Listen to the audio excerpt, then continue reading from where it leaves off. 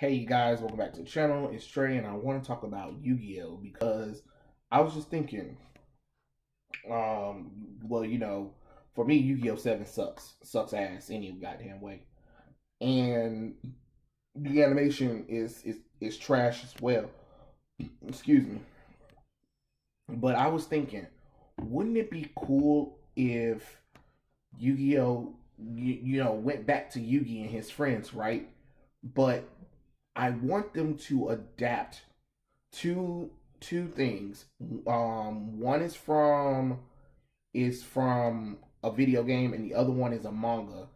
And I think you guys probably know what I'm talking about. So of course, if you guys remember, after the Battle City and Millennium World ended, and Yu-Gi-Oh! GX manga was starting, there was Yu-Gi-Oh! R, and it was a little five it was like a little five volume book or whatever and stuff like that. And I thought it was a really cool manga, right? So of course, this story picks up after Battle City actually. So this is like pseudo Waking the Dragons, if you kind of think about it. So basically, Yu-Gi-Oh! R takes place following the Yugi Moto's victory in the Battle City tournament. Yako Tenma, the prodigy and adoptive son of Maximilian Pegasus, decides to avenge Pegasus' defeat at the hands of Yugi, believing him responsible for Pegasus' alleged death. Because, at the end, Pegasus kind of loses his eye or whatever. Some people think that he's dead. Some people think that he's not. So it is what it is. After taking over Kaiba Corps, while Seto Kaiba was in the United States, Tenma kidnaps Taya, prompting Yugi and his friends to face Tenma RA Project and dual professors. Seto Kaiba and his brother Mokuba also come to the scene to rescue the company. And this also deals with the Wicked God cards. So they're basically dark reflections of the Egyptian God cards. So you have the Wicked Dreadroot, Wicked Avatar, and what was the other one? Oh Lord have mercy. Wicked something. Jesus Christ. Oh, how am I drawing a blank when I just had the darn name of the thing? Oh, that bothers my spirit.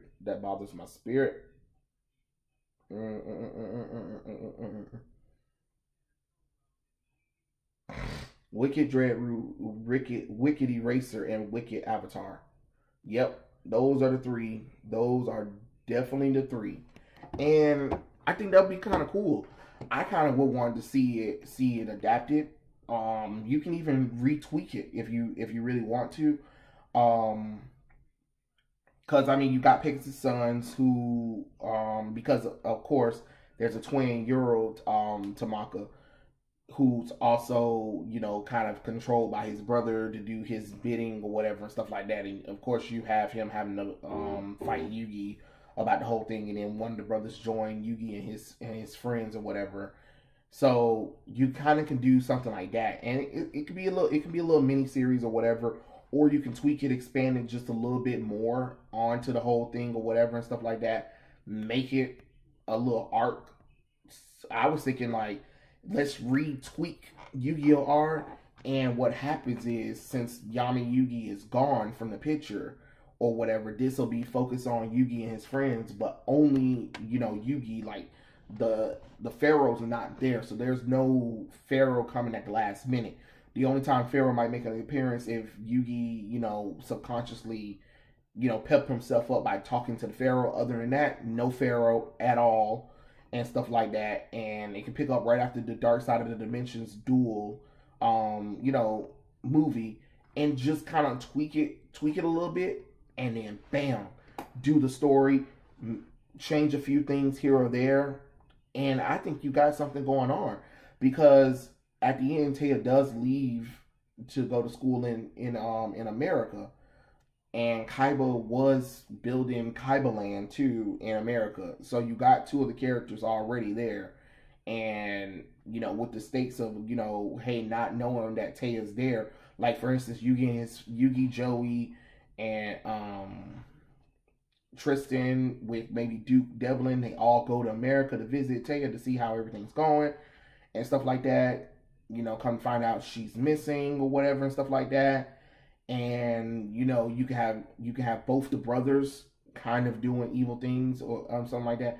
So you have somebody, you know, taking over Kaiba Corporation over in Japan, and then you have Taya and maybe Mokuba or whoever, somebody that can get Kaiba to join the team or whatever in America. Tweak it a little bit here. You can duel the person over in America, realizing that the real Taya and the other guy is over in Japan, which that means Yugi, Kaiba, and the rest of the gang have to go over to Japan to fight, you know, Tenma, with the wicked gods also, you know, creating havoc in Domino City and these dual professors and stuff like that. Instead of having it all, you can have some outside of Kaiba Corp, and then you can have some in Kaiba Corp, but make sure the facility kind of been changed around, so not even Kaiba recognize what they've done to his building or whatever, stuff like that. You know, just a little tweak here or there and something like that. That way you can kind of have the penultimate duel. You know, of course you have Kaiba. You can. What I would do is I wouldn't even have Kaiba and them. I wouldn't have Kaiba and them duel separately against the main villain, Yako. What I would do is have it like the Darts duel, with Waking Dragons, and have Kaiba and Yugi team up together to defeat him. And of course, you know, Kaiba would lose, but he'll protect Yugi in the end and stuff like that. And then Yugi will, you know, get the strength to pull on, you know, thinking about Taya, thinking about his friends, thinking about what Kaiba's done, thinking about what a Tim would do in these kind of situations, and then draw some kind of brand new card or whatever. And with all these new cards for the past Yu-Gi-Oh characters, it would make total sense. It would definitely make total sense. So I think that's something that they should do. And I would be down for it. I think they do need to do an animated adaptation. Adaptation of some classic Yu-Gi-Oh stuff. I think it's time for Yugi and his friends to actually make like a permanent comeback, if that makes sense. And of course, the next one is Reshef of Destruction. So in Japan, it's also known as Yu-Gi-Oh! Duel Monsters 8, the Great Evil God of Destruction. And of course, it's the sequel to the Battle City. So if you guys played Sacred Cards was literally the Battle City saga, but instead of it is the Battle City saga, but with you in the story. You know what I mean? So basically the story picks up where sometime after the Battle City and before the Millennium World, Yugi and Joey, along with the player, but take the player out, they're going to a duelist competition that the city's hosting or whatever and stuff like that. And they go to this Duel Express tournament. And of course, things happen. Monsters start appearing. Of course, you guys know that the real reason why is because the Millennium Puzzle has disappeared along with Yami Yugi. So in this game, this is a lot of time where Yugi doesn't have Yami Yugi at all. So when the story continues, Yugi and Joey travel with the player as they leave the house. Taya is waiting at the Clock Tower Square and is shocked by the bad news, but also it gets worse as Shizu appears, reporting that all the Millennium items have disappeared, and asks them to help them or whatever. And to resurrect them, they need the Egyptian god cards, but they have turned into stone. And in order to do this, the Millennium items have to be retrieved in order to revive the Egyptian god cards. So you see what I'm saying? So basically, you have this whole adventure where magic done happen, the Millennium Puzzles and the Millennium items are all around the world right now, Yugi and his friends have to get it in order to revive the Egyptian god cards to stop Reshef of the destruction. And what I'm saying is, you can kind of tweak that a little bit or whatever and stuff like that, because this can take place right after you see how that can be another arc for Yugi and his friends or whatever and stuff like that, where Shiju come and be like, the stone tablets that we thought or whatever and stuff like that. The Millennium items one day appeared in the family tomb or whatever, thinking that, hey, we're done. Like, this could be one of those things where, with an exception, you can bring back Yami Yugi just kind of for this or whatever. So what happened is, where Chef of the Dark Destruction, I'm spoil it. They possess Pegasus or whatever, but he calls himself something different in the game or whatever and stuff like that.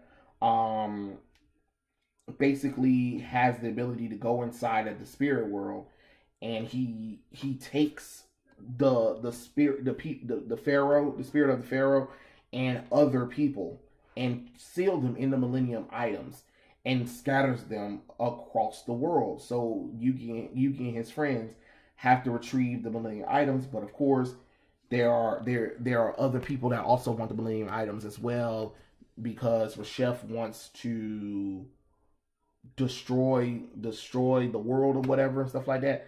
And in order to do so, he needs the Millennium items and he needs the Egyptian god cards, but he needs them to be revived. So in order to revive them, you need to do dual or whatever, create dual energy. Enough dual energy creates a cavus crack within the fabric of time, I guess.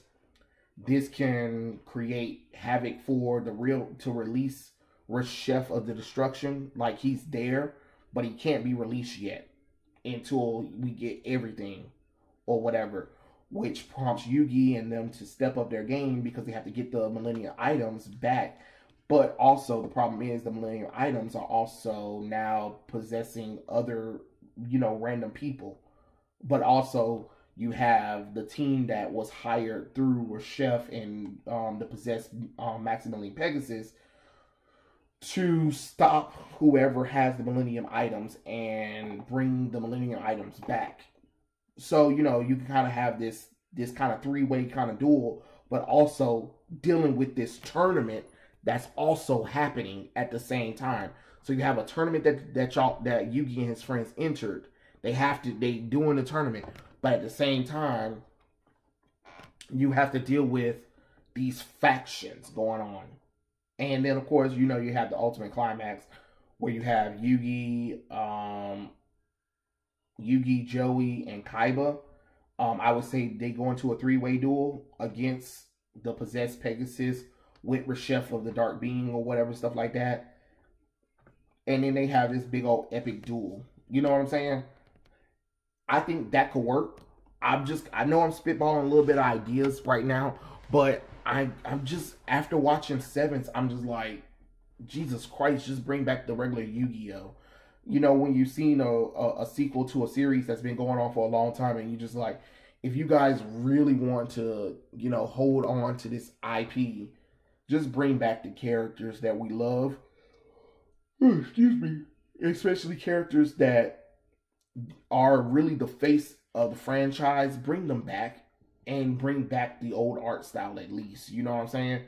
But I know this is kind of random, because it is a Yu-Gi-Oh topic. It is another random video that I do on my channel, but I just kind of wanted to talk about it because it was in my brain. It was my thought.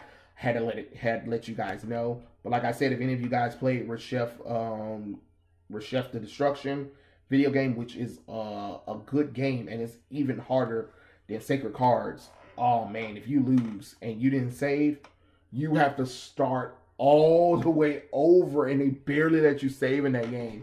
So it's crazy, but it's a good game. It's a good game.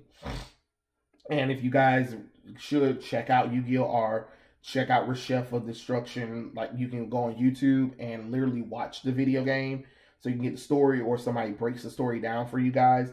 And I'm quite sure you can go to bookstores, or you go on Amazon and you can probably order the whole book, the whole 5 volumes. It's not that long. It's pretty cool. But yeah, those are my thoughts. Tell me what you guys think in the comment section below, and I'll catch you guys later. Peace out.